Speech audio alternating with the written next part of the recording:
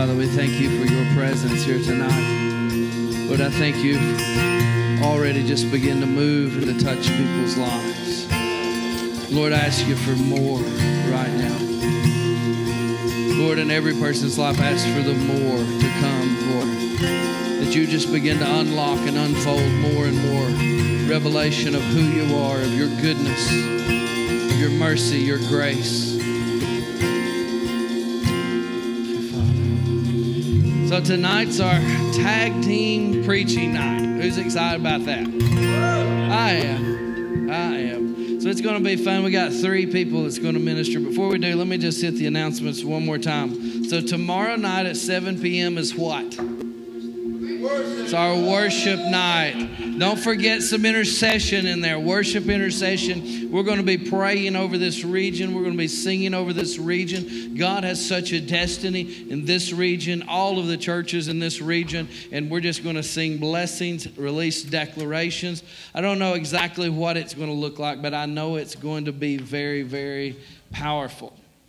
So that's tomorrow night. Healing and prophetic rooms. So if you've not been to those, we're going to run 6 to just before service. We have teams here to minister. If you want to come in and receive prophetic ministry, the teams will prophesy over you. If you want to receive healing, they'll be praying for healing. So you're welcome between 6 and I would say we'll cut it off about 6:45. So we'll see how that goes. If you're in our ministry school, I don't know, we may still need some team members to come in. So let myself or Hope know if you want to be a part of that. So also our membership class on the 7th, we have moved that to the 13th. Immediately following service on November 13th, if you're interested in learning. Oh, I'm sorry. Why did I say the 13th? This says whatever. Yeah, thank you. It's on the screen. Cherish did it right. So the 14th. The 14th. Wow. I don't know. I'm so confused right now. Anyway, if you're interested in being a part of the well or learning more about the well, there's some distinct differences that we have. So if you come to that class, we're just going to begin to open that up, and then we're going to start releasing sometime probably January timeframe, just some next steps of growth for new people coming in. We're going to have a foundations and a freedom track.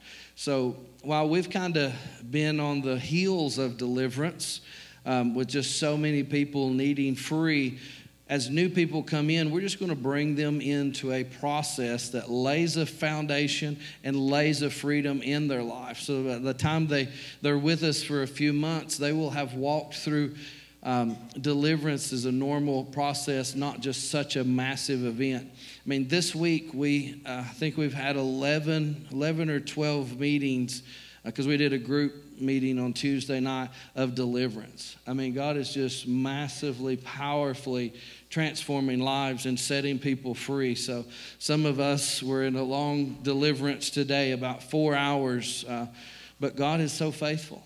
He delivers his people. We persevere through that process. So children's play rehearsals, November the 7th, right? November the 7th, right there on the screen.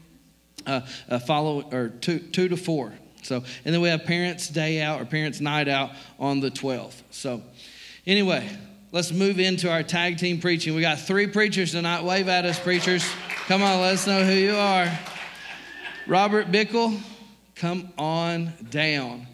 And just for time's sake, I'm not going to just do a lot of introductions. Love these guys. Y'all know who they are, so have fun. Thank you. So 2 weeks ago, about 2 weeks ago, the 3 of us were staying together, and when Mike asked us to do this, my first thought is like, this sounds like a bad bar joke. So, because you've got a counselor, a teacher, and a hairdresser all walking in here together.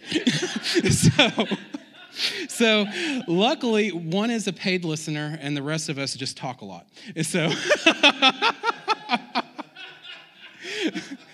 So my name is Robert. I'm the hairdresser. So if any of this makes sense, it's all God. But I do have to say, Seth, your word earlier about, was it remembering the testimony? So that is exactly what I'm kind of going into. So it's telling the story that God's given you, but all of it, telling the whole story of what God's done. And so a lot of times we get captivated by other people's stories, and I love other people's stories, but a lot of times we forget the power of our own. So, Cherish, you want to go the verse slide? So I absolutely love the full story of this. This is the story where Jesus deals with the man that has a legion of demons. They get cast out. They go into the pigs and stuff like that. There's a lot of great stuff in that whole story. But I love the part right after he asks Jesus. He's wanting to go with Jesus. He's wanting to get on the boat with Jesus. He knows going back into his community how they see him. He's been treated unique ways. He has a stigma that he's going to have to go face. They're going to see the change, but it's going to take some time for people to believe the change. So Jesus says, no, go home to your family and tell them everything the Lord has done for you and how merciful he has been. So a lot of times in my own life, when I'm talking about what God's done in my life, I'll highlight bullet points and stuff like that with people, but I don't tell the whole story. I kind of adjust the story depending on the audience. It's just like, okay, they can handle the full Holy Ghost moment, or I don't know if they're ready for all of it yet.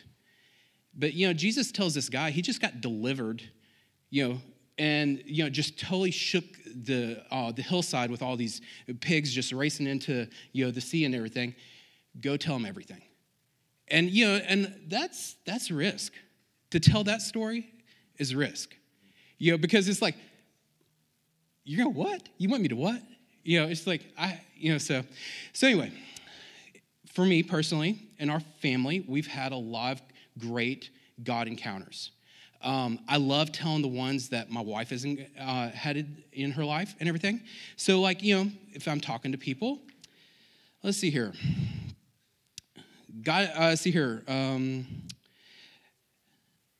So one of my favorites, and you'll have to get her to actually tell this story. It's a lot better. But God actually told her that she was going to marry me. She laughed. She laughed. It was a risk. If you get a chance, ask her about it. Her telling the story is a lot better than me. I love telling the story of Cherish going to Africa. It's exciting to hear her story when she goes to Africa. But I love the fact that my wife went over there, she dealt with a witch, and she got to see some blind eyes healed. Fascinating. That's completely out of my norm. But then I remember every single day, I've got 2 very cool miracles running around by my feet. My children. Now, if you count all 5, they're miracles in themselves. Just the fact that I have a family that size. So, Gavin, our 9-year-old, at 2, was it 2? 3? He had an anaphylactic reaction. He gets tested. He's allergic to everything under the sun. We start going into this time, this 2-year period where we're seeking God's absolute best for our life. All of a sudden, our 11-year-old Addie, she was younger, comes up to her mom, just says, hey, Mom, I want to pray that you can eat something good. Cherish deals with some gluten issues and stuff. Couldn't eat banana, so Addie's like, I'm going to pick a banana because I want you to eat a banana. So Cherish eats a banana later that night. She's fine. God is raising faith in our life. The very next day is when we're having Gavin's 5-year checkup. In that meeting with the doctor and stuff, the only thing that went red on the scratch test or whatever was the control. 2 years before that, every single thing lit up. And so because he's running around my feet all the time, do I intentionally take that for granted? No, not intentionally. And so that was just the beginning of things. We get pregnant with Nehemiah. He in of itself is just an amazing blessing, but the fact that he's with us is amazing. So we're heading to the doctor. It's an exciting day. We're going to find out what we have. We're going to find out if it's a boy or a girl. You know, I do not like guessing. The people who want to wait until their kids are born, that's great. I don't like buying a whole bunch of neutral stuff just in case. And, you know, so in the middle of this consultation, we're, you know, seeing at this moment, this woman's, the whole air of the room just kind of gets sucked out. And they tell us that he has a CPAM. They rush us over to St. Luke's or tell us to go immediately over there. Doctors give us every worst case scenario possible. We start going into a moment of prayer. We're praying for our son's life because this is literally what it's coming down to. They're talking about possibly sending us to Cincinnati where they can have, like, you know, surgery while he's still in my wife's belly. You know, and I'm like, I'm fascinated that doctors can do that, you know. And then one night, before we knew more about what was happening, God woke me up in a dream. This has only happened to me twice, but I literally see angels standing around my bed. I see one of the angels reach up into this light that's shining on my wife, pulls out what I saw to be the right lung, and plunge it into my wife's belly. Now, in that moment, I'm like, done deal. This is good. Cherish didn't have the same dream. God didn't speak to her that way. And so I'm holding on to the whole story that was told to me. And literally for I guess that by that point it had been 7 months, she and I are working through the process of trusting the truth that God's spoken. I had a reality that was shared with me that I was literally trying to speak into the moment, and it was actually a very hard moment for us to work through. She wanted me to hold on to it, but she was wanting God to give it to her too. And so sometimes in the middle of moments where there's tension, when there's misunderstanding, when there's moments where people just are not on the same page, we leave out the whole story. We don't step into those moments because it's hard. So his birth comes. We had worship music playing and stuff like that.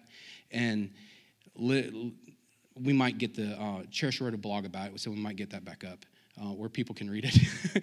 But the whole room shifted when he was born. Cherish actually called him by name, called life. We felt the room shift in that moment. So about 3 months go by, and we're at Vanderbilt.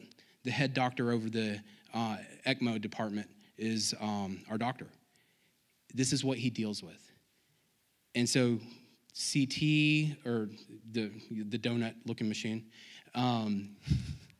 looks like Stargate to me. And so they do it, and literally, baby, you want to put up the next slide? Over here is what a baby looks like with CPAM. The doctor who's been doing this for many, many, many, many years came to us shaking his head, went back downstairs, asked another radiologist to look at it with him. And he said the only thing curious about him is that there's a pocket in his lung where it looked like something might have been. He didn't say that, but he was left with this moment of, you don't ever have to come back and see me. And so we tell that part all the time. We love that part. The process of God leading us to that part, sometimes we leave out because sometimes it's uncomfortable to speak to people about the reality of the kingdom of heaven breaking into our world and releasing heavenly moments that shift the atmosphere, that changes my son's life, that allows my son to run around here like it's an Indy 500s. And if he ever looks at you with a blank stare, just say, ready, set, go. So I think my 12 minutes is up. That is really good, the whole story. I mean, I think it's just profound because that really speaks to me because there's so much that I leave out in some of these stories out of, will they comprehend, especially some of our deliverance stories. And we don't go blab everything, but gosh, the whole story. That's just what got me thinking. Good job.